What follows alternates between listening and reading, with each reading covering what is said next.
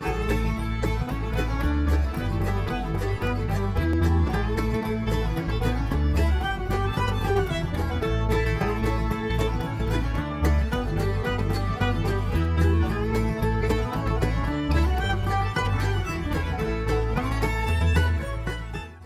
YouTube family, welcome back.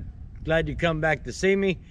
We have got some updates for my Jeep XJ 4x4 project. Gonna be my tow vehicle behind the bus.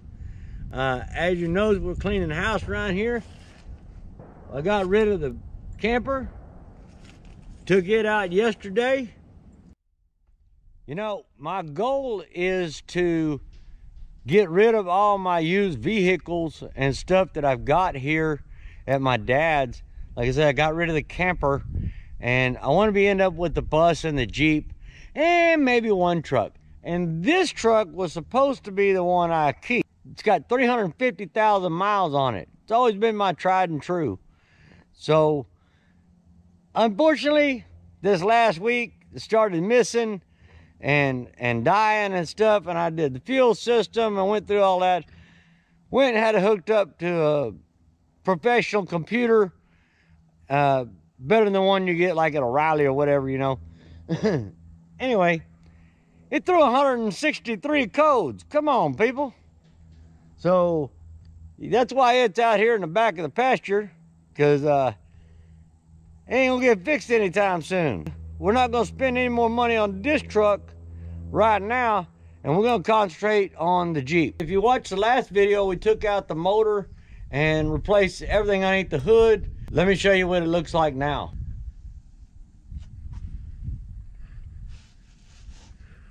As you can see, I gave her a good bath, got her all cleaned up. We still need to work on getting some new tires. Looking at those soon.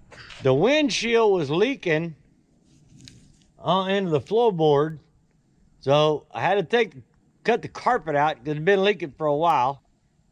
Now on the windshield, it wasn't sealed, wasn't even glued on 3/4 of the way around the window. Well, I decided to go ahead and try to take the window out, and it didn't go over too well, because before it didn't have a crack or anything in it. Well,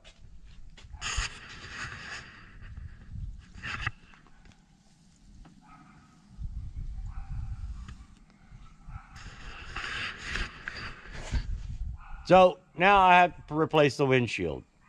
Another $200 there. But I did get a new gasket to put in it, and that should stop my leaking.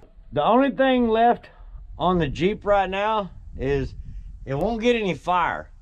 And of course, everything involved with the getting it fired up and spark has been replaced, except for one thing.